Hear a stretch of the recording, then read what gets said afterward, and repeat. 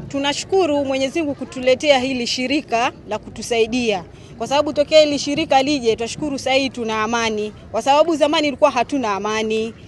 Ukituma mtoto wa kivulana dukani pia unaogopa. Akishikwa aidha ambiwe ni mhalifu ameshikwa na bangi, aidha ambiwe huyu mtoto wako tumemkuta na makundi. Yaani ni vurugu mechi hata hatuelewi. Ramadhani sijasahau mimi. Mpaka leo nikilala ninajigutuka. Mtoto wangu alikuwa amekuja kucheza mpira hapa Mshomoroni na wenzake. Alipokuja kucheza mpira, ile wakati wa kucheza mpira wakapigana na mwenzake. Walivopigana yeye akajua ni vita tu, akarudi nyumbani. Kumbe yule mtoto jamaa zake walipiga simu polisi. Na polisi hawakuchunguza wala hawakutaka kujua, walikuja paka nyumbani. Wewe mama, toa mtoto wako, tunasikia wewe uko unafuga waizi, wewe watoto wako wanasumbua, hii ni Kisauni, wewe unafuga waizi, unaletwa pesa za uwizi. Nikamwambia ofisa, mimi sina mtoto mwizi. Ushauri, mimi sina mtoto mwizi kabisa. Hatutaki kujua, toa mtoto wako. Wakamwona mtoto wangu mmoja alikuwa ametoka kwa chifu kusaini zake. Wakamtolea bunduki. Wewe ndio mwizi, wewe ndio unaitwa Juma, wewe ndio mwizi. Akasema mimi naitwa Saidi, mimi siitwi Juma. Wakaanza kunitishia mimi, mama utatoa mtoto wako ama tukupige bunduki. Nikamwambia mimi siwezi kutoa mtoto wangu kwa sababu mtoto wangu hajaiba, na ingekuwa ameiba mimi mwenyewe ningemleta mwenyewe polisi. Kuliko kuumiza wananchi, kuliko kudhuru watu, afadhali nimlete mwenyewe polisi. Najua polisi atakuja kufundishwa adabu. Kwa hivyo itakuwaje muje ndani ya nyumba, muje mseme mimi ninafuga waizi kuja usiku kwangu. Wakaniambia huyu ndio mtoto wako tulikuwa tunamtafuta wewe ndio unahangaisha watu, umeua watu wangapi? Yule mtoto akasema mimi sijaua, mimi nafanya garage. Na hiyo jana tulikuwa tunacheza mpira, tukakoseana kidogo tukapigana, lakini kama mapanga ya nini mimi sijaua. Wakamtishia, akamwambia wewe umeua, sijui maneno mengi, paka mimi nikaingia na ile na hofu, nikaa naogopa. Wakazungumza, wakamwangalia wakasema ni kweli mtoto wako si mhalifu.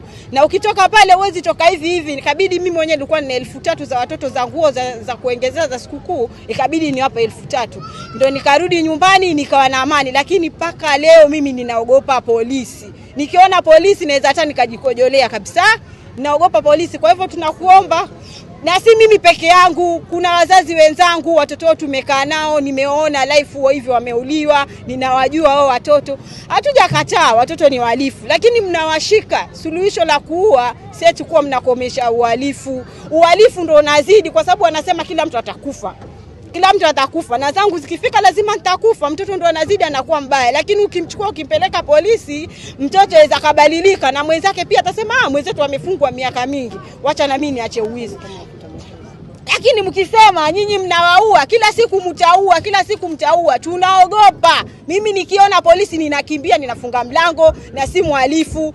Nikiona polisi nasema mwanangu yuko wapi jamani? Nikimwona mwana mwenzangu anshikwa natetemeka. Jamani, tuomba serikali mtusaidie. Tunashukuru Abdalla, mwanaharakati wa kuweza kutetea haki za kina mama na watoto katika shirika moja la Sisters for Justice, ambapo leo siku hii tumeweza kuiadhimisha kwamba ni siku inayosherehekea na kimataifa na watu wote katika dunia. It was declared in 2009 by United Nations kwamba hii siku itengwe maalum ya kuweza kuangalia haki za msingi za kibinadamu. Na ndiposa leo tuko hapa kama wanajamii wa kutoka Kisauni, maeneo ya Mshomoroni, kwamba visa vingi vimeweza kuonekana, vimeweza kushuhudiwa katika eneo la Kisauni, kwamba Kisauni ilikuwa ni mji wa damu kumwagika, mji wa vijana kupotezwa, mji wa vijana kukosa kazi, mji wa hali tete za kijamii ambapo zimekeukwa. Ndiposa sisi leo tuko hapa tuweza kuadhimisha wanajamii kwamba wanayo haki kama wanajamii kuweza kujitetea kielimu, wapate elimu, wapate masomo, wapate security, wapate usalama na haki zinginezo kama za msingi. Ndio leo tuko hapa kuweza kuelimisha jamii kwamba ni haki zao, waweze kujua nipi wanachokikosa kama wanajamii. Naam. Kutoka shirika la Haki Africa.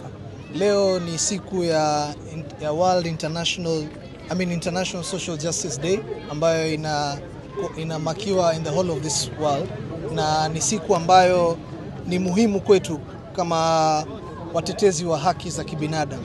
Na haswa sehemu ya Kisauni leo tumefanya procession hii ambayo tumesema tumeita vijana ambao wanakaa katika sehemu ya Kisauni ambao wamehusika na masuala ya uhalifu, wale ambao wanashukiwa katika masuala ya uhalifu, wale ambao wamepatikana katika mitaa na silaha yoyote. Tumezunguka kuomba kwamba walete silaha zile ambazo zinasemekana zimetumika katika kufanya uhalifu, na this is a call kwa wale wote ambao wamehusika na masuala kama haya kwamba we shall surrender hizi silaha kwa OCPD Bwana Julius Kiragu, na vile vile tuombe uhusiano mzuri kati ya jamii na polisi ili kuweza kuimarisha usalama katika jamii.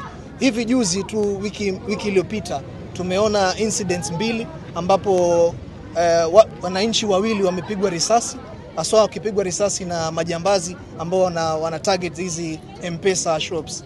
Tumefuatilizia visa hivi na tunaomba kwamba polisi wa step up their job, waweze kuhakikisha kwamba wameimarisha usalama, na kuimarisha usalama sio kupiga wale wanaoshuki, ambapo kuna box ambayo inazunguka ambayo inaitwa surrender weapon box, ambayo wale ambao wako na mapanga, wale ambao wako na chochote, visu, hata pia bunduki kama ziko, tuweze kupewa ili tuweze kuzipeana bunduki hizo ama mapanga hayo ama silaha hizo kwa ujumla, ili tuweze kuzisalimisha kwa kitengo cha usalama.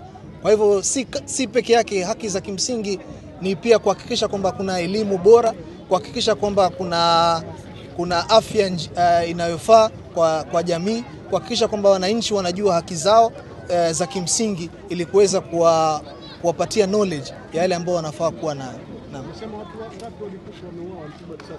Hivi juzi watu wawili wamepigwa risasi, mmoja yuko ICU katika Coast General Hospital, na mwingine mama juzi ameaga dunia, ambao alikuwa anafanya M-Pesa hapa Marikiti. Alikuwa ametoka na pesa Marikiti na kuja nazo nyumbani, lakini alipokuwa njiani kukatokea jamaa ambao walikuwa na pikipiki na walikuwa na AK-47 gun ambayo mara nyingi sana inatumika na polisi.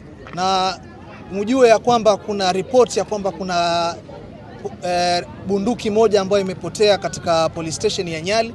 So tunaamini ya kwamba inaweza kuwa ni bunduki hiyo ambayo inatumika kuendeleza maafa haya. Kwa hivyo tunaomba kwamba bunduki hiyo iweze kupatikana kwa haraka.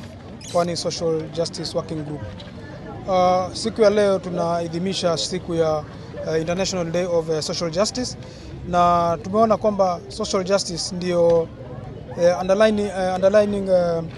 underlying principle ya peaceful coexistence baina ya jamii na nchi nzima. Kwa hivyo kama kutakuwa na uwiano katika jamii, itakuwa ngumu sana kupata usalama katika jamii.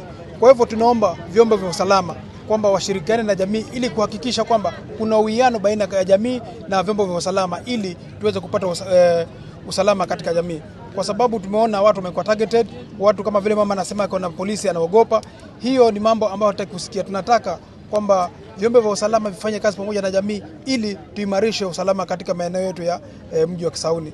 Vile vile wale vijana wenzetu ambao wako katika usalama, tunaomba wajitoe na zile silaha ambazo wako nazo wasalimishe ili kuwe na usalama katika maeneo haya. Usalama unapokuwa ndipo tunaweza kupata ajira, ndipo tunaweza kupata investors pia kuja kuwekeza katika sehemu hizi. Maana sasa hii inakuwa ni ngumu, hata mtu maduka yenyewe anafungua pengine saa 2 ama saa 1. So inakuwa ile hali ya maisha kawaida imebadilika kulingana na hali ya kutokuwa usalama. Kwa hivyo Social Justice Day tunaomba wananchi, vyombo vya usalama, serikali na wanajamii wafanye kazi pamoja ili kuzidi kuimarisha usalama katika eneo hili. Shukrani. Naitwa